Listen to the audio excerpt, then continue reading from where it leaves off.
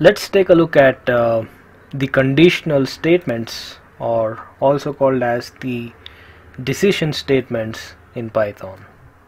So the reason for calling them as the conditional or decision making statements is because these statements can actually control the flow of the program, or in other words, they get to decide whether a piece of code will be executed or not. Okay. Let's see some examples to understand this much better. So we will start with the if condition. So we'll start with the if condition. So let's see the syntax of if statements. So this is how the if statement is written. Something like you write if, and then you write an expression, and then if this expression evaluates to true, you can write the statements like one or many statements. Okay, so let's see an example to understand this much better. So let's write okay, a equal to 6, and I'll write an if condition here. So if a modulus 2 equal to 0. So any idea what I'm trying to evaluate here? So basically I'm writing a modulus 2, I'm checking whether a modulus 2 equal to 0. So what is a modulus 2? For example, if we have the number 6, right? So it's basically modulus will give us the remainder. So when you divide 6 divided by 2, the quotient is 3 and the remainder is 0. So what is this? What does this 0 indicate? Means that the number is an even number. Okay, so that's what I'm trying to do here. I'm just trying to find out whether a given number is even number or odd number.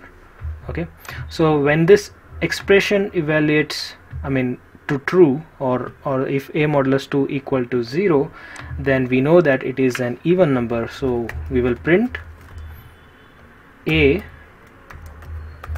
is an even number.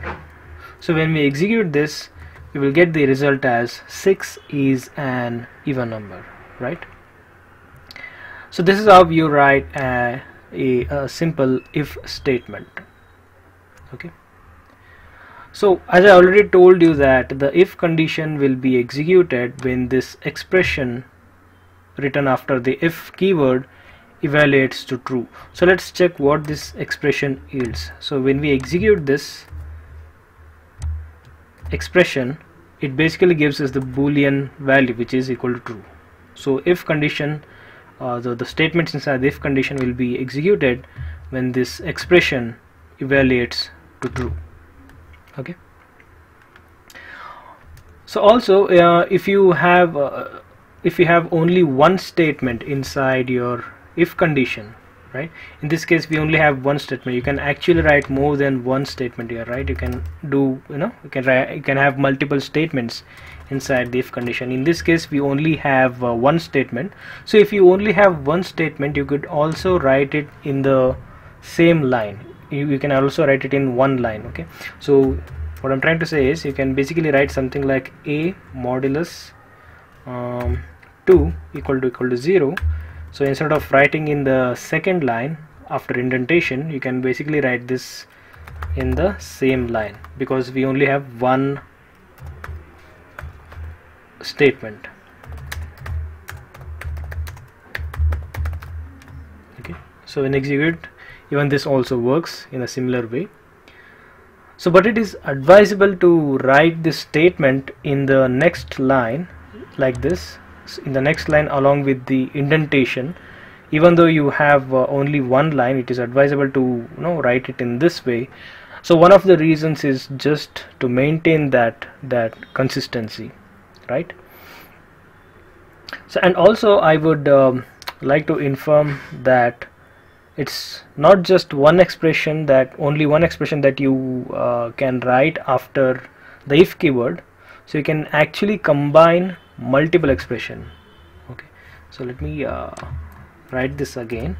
So what I'm trying to say is, it's not only one expression that you can write here. You can write multiple, or you can combine multiple expressions with the help of Boolean operators. So what are these Boolean operators? Such as and, or, and not. Okay, so let's see an example of that.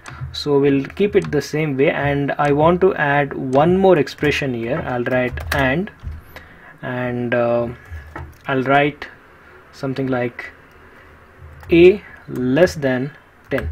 So what I'm trying to find here is, I want to find if the number is an even number, and also the number should be less than 10. So if both of these conditions satisfy, so I will print a is an even number which is less than 10. Okay, only when both of these conditions satisfy, it executes the conditions in if statement. Okay, so let's just see what the expression yields. So if a modulus 2 equal to 0 and a less than 10, it's going to give true because both the conditions satisfy. Okay, so that's how you combine multiple expressions using the Boolean operators. Now let's talk about the else condition. Okay, so when the expression in the if condition does not evaluate to true. Okay, so what I'm trying to say is, we have this condition here. So let me replicate this. So let's assume we have a number 5. So in that case, a modulus 2 equal to 0 will be false. It does not evaluate to true, right? So then nothing gets printed on the screen. So this is where you can make use of the else statement. Okay, when the expression in the if condition does not evaluate to true, then the statements written inside the else condition will be executed. So in other words, if this expression evaluates to true, the statements written inside if will be executed, and if the expression evaluates to false, you can make use of the else condition, and the statements written inside the else condition will be executed. So I will simply print, so if a is not an even number, then we can print that a is an odd number. Okay, so when we execute this, we know that the modulus of 5 modulus 2 equal to the remainder is equal to 1. So this expression evaluates to false, so it's going to print a is an odd number. So let's execute this, and we can see that it printed 5 is an odd number. Okay, now let's check the nested if else statements. So what are these nested if else statements? What are these nested if else conditions or statements? So if an if else condition is written inside of another if else condition, then such if else conditions are called as nested if else conditions. So let's see an example to understand this. So I'll write a number a is equal to maybe 6 again. Okay, and I'll write if a modulus 2 equal to 0. Okay, so inside the if condition, I will again write one more if condition. If a is less than 10, I will print, okay, a is an even number less than 10. Okay, so I'll print a is less than a is an even number less than 10. And for this if condition, I'm writing an else for this if condition, so we already know that it is an even number. Here we are checking whether if it is even number, then whether it is less than 10 or greater than 10. So if it is not less than 10, then A is an even number greater than 10. Okay, so this is about the if else condition written inside another if condition. So even in else, you can again write if else conditions if you want to, or else optionally you no need to write, or if you want you can write here also. So I'll write a nested if else condition again inside the else statement as well. So if a modulus 2 is not equal to 0, which means that it is an odd number, so again we will check whether the odd number is less than 10 or greater than 10. So let's copy this entire code and write it here. So only thing that changes here is we'll write if a is less than 10, then it is an odd number less than 10. If it is greater than 10, then it is an odd number greater than 10. Okay, so let's execute this. So we know that 6 is an even number less than 10. So let's write maybe 51. So we know that this is an odd number and it is greater than 10. So it will print 51 is an odd number greater than 10. Okay, so now let's check out the if, elif and else conditions. Okay,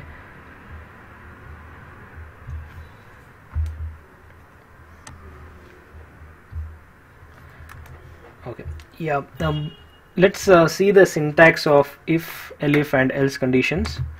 So this is how you write.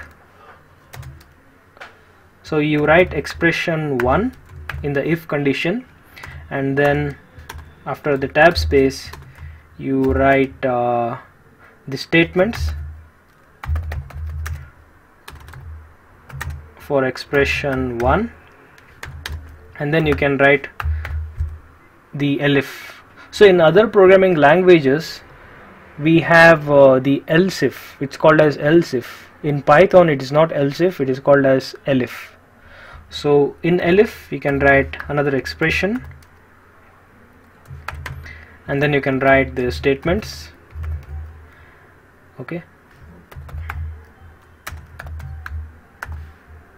expression statements for expression 2, and you can continue this and write as many elif conditions you want. Expression n, you can write the statements for expression n, and finally you can write an else condition and statement for the else conditions. Okay, so this is the syntax of if, elif and else statements. So let's see an example. Okay, so let's see an example here. So I'll write a is equal to 0. Okay, and I will write if a is equal to 0, then I will print a is neither even nor odd. So this is actually debatable. So what I'm assuming is that if when a is 0, it is neither even nor odd number. Alright, so this is what I'm trying to print here. If it is 0, then I'm printing it is neither even nor odd, or else I'm checking if if it is not equal to 0, then it will come to the elif condition, and I'll check whether a modulus 2 equal to 0, which means I'm checking whether it is an even number. So in this case I'll say print a is an even number, and in the else condition I'll write print a is an odd number. Okay, so when I execute this, you can see that since a is 0, it's going to come inside the if condition and print a is neither even nor odd. So when I change it to 6, so it is not equal to 0, so it will check this expression a modulus 2 equal to 0. Yes, it is equal to 0, so it will print a is an even number. Okay, when I say 7, it's going to print a is an odd number. And yes, you can write the elif conditions as many times you would like to. Okay, so let's see an example of that one as well. It's not necessary that you write the elif only once, you can write as many times you want. So let's write it again.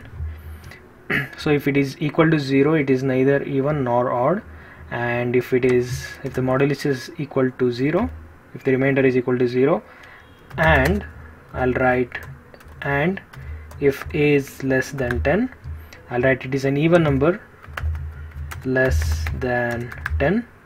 So else if a modulus 2 equal to 0 and a is greater than 10, so I'll say it is an even number greater than 10.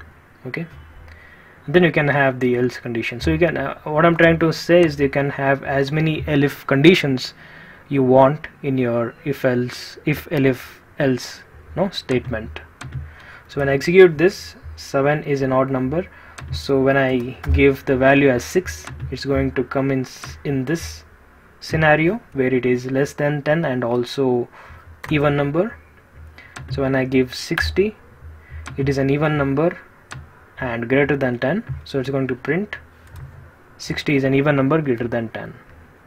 Okay, and also I would like to inform that it is not mandatory to write the else condition. So in this case, even if I delete this else condition, it will still work without any issues. Okay, but then we don't have a condition to check whether it is an odd number, so it's not going to print anything if we pass an odd number, right? So what I'm trying to say is it's not mandatory that you write else condition. Even if you skip the writing the else statement and its else condition and its statements, it will still work. So that's all about the decision or conditional statements in Python.